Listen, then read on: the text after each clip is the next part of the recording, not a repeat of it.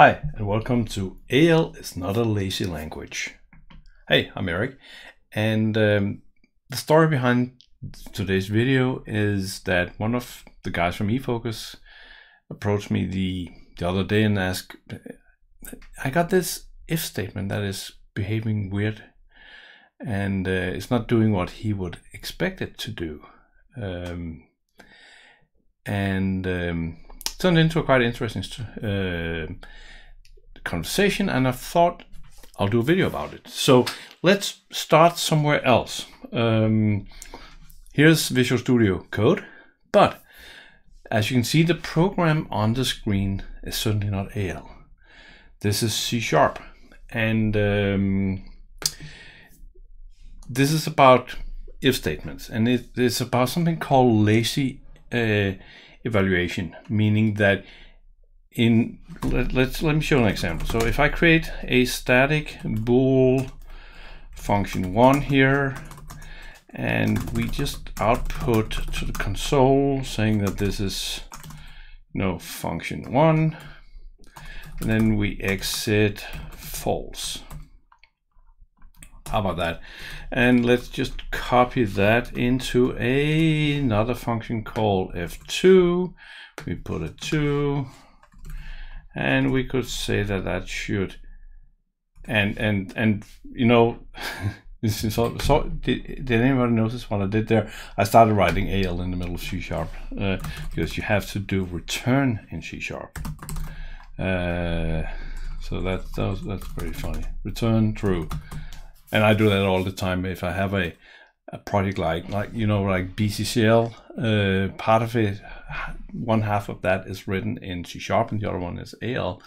And if I'm developing a new function for that, I'm doing stuff in C# and in AL basically at the same time. So that turns out to be some very weird code sometimes. Anyway, so this is a great piece of C# here. So we can do that if f1 and f2, then console write line success,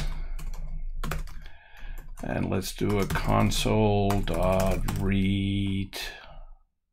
That shouldn't actually be necessary. Then we'll do a console.write line done.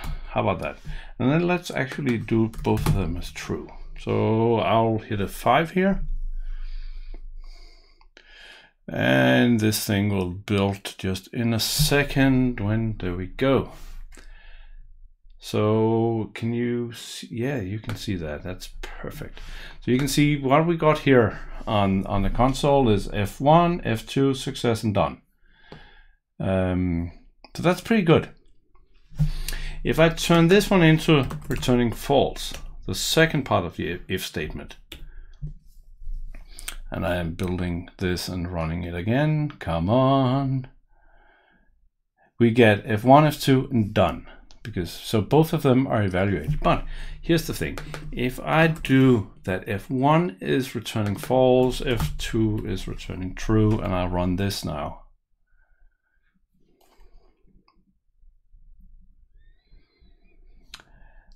I get F1 done. So, and this is lazy evaluation, meaning that if we look at this if statement up here, oh, it's getting big now.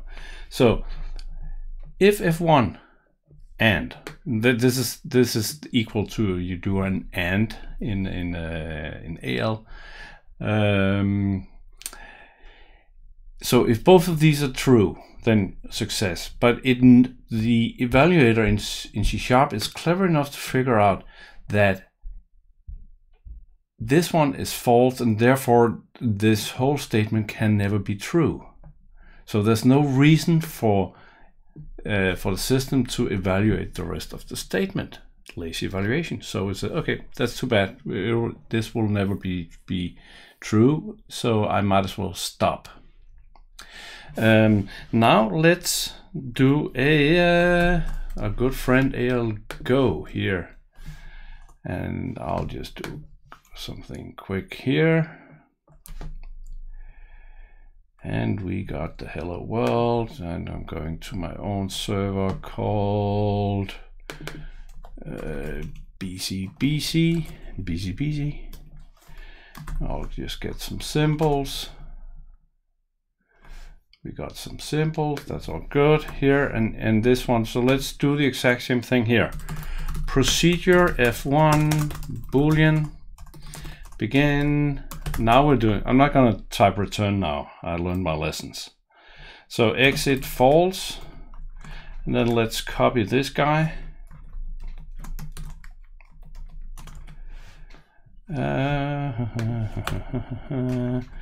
And we'll do false, and then here we need to do message F1, oops, and here we'll do message F2.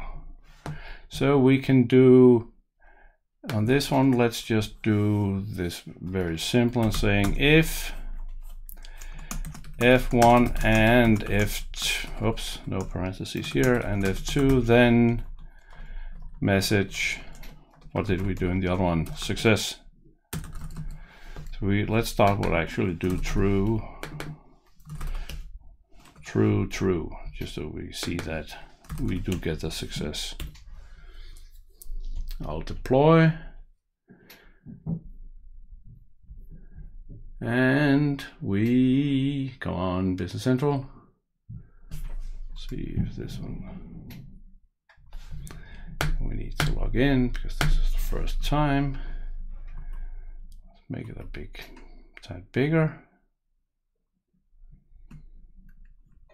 Come on BC. We got F1, F2, success, as expected. Okay, so here's one confused. So let's do false on the first part. So if we were in a modern language, such as C# or other languages, we would expect to get just F1 and nothing else. But here we'll get F1, F2, and no success. So AL, as the title of the video says, is not a lazy language. And what does that mean? That means that when you do a compounded if statement, and I'm actually just gonna open up something from on another screen here. I should have done that before the video starts, but I'm super fast in loading a license. Let's see if we can do this. So why is this? So of course what you need to do in order to do compounded is simply do if F1, then if F2.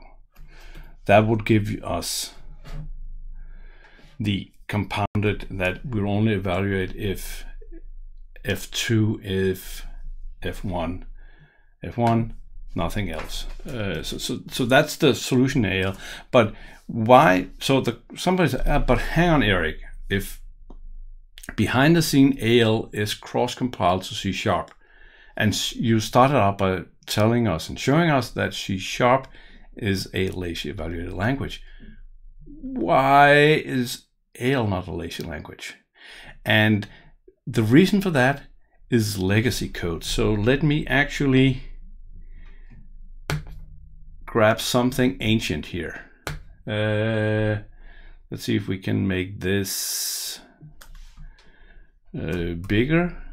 See if this works. Come on. Oh, maybe I have never been good at the whole Windows zooming thing. There we go. So you can see here is the same thing, but written in, I have no idea what this is. This is, wow, this is 5.0. Oh, actually 2009, but it's apparently a 5.0 database. Let me get, before I completely zoom away. So I run this, I get F1, F2, So the exact same behavior. And so the reason for all this, that even though, yeah, AL is cross-compiled into C# and all that stuff, the legacy of AL is CAL and the old AL code, which was not lazy evaluated. So it would be very dangerous for Microsoft to introduce lazy evaluation, because that would break code that are dependent on that you get all expressions, all the conditions evaluated. But in reality, you should never be in the situation where you rely on the lazy evaluation, even though it's not there. But if it were suddenly introduced, you should either compound if statements the way they are logically compounded, if that is the behavior you want, or even better, try to avoid these